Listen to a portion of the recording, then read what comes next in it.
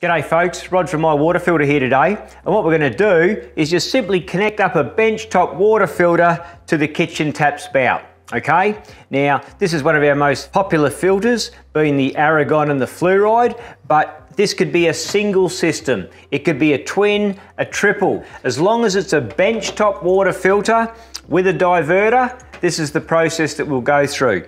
So a lot of taps, when you get them, you simply screw the aerator off the end, okay? So we screw the spout aerator off the end, we put that to the side.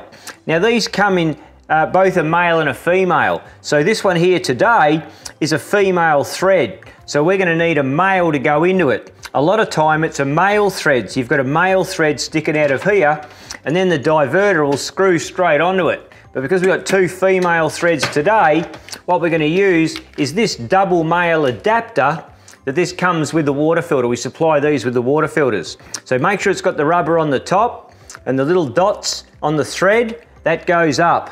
So you just gently get him and screw him straight up into the top of the tap spout. It's got to be tight to seal, okay?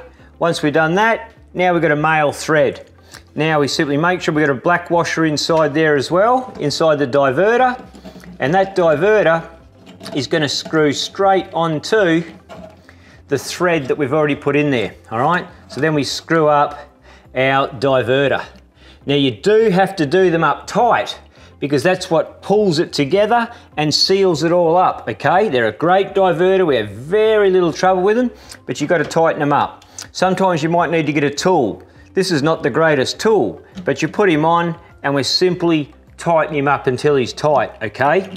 A big pair of pliers or a multi-grip tool would be much better to achieve that. Do him up tight and then you're ready to go. We simply get here and the diverter is normally pointed down, turn on the water, and the water will just flow straight through the diverter like so, or else we can then lift up the lever and the water will flow through your filter.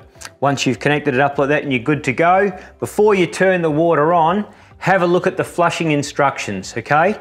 Because if you've got a fluoride cartridge in your filter, you do need to remove the cartridges after it and flush it on its own. If it's any of our other filters, you can just turn it on and flush them all at once. But that's the process, how to connect your benchtop water filter. Very easy. Thank you very much.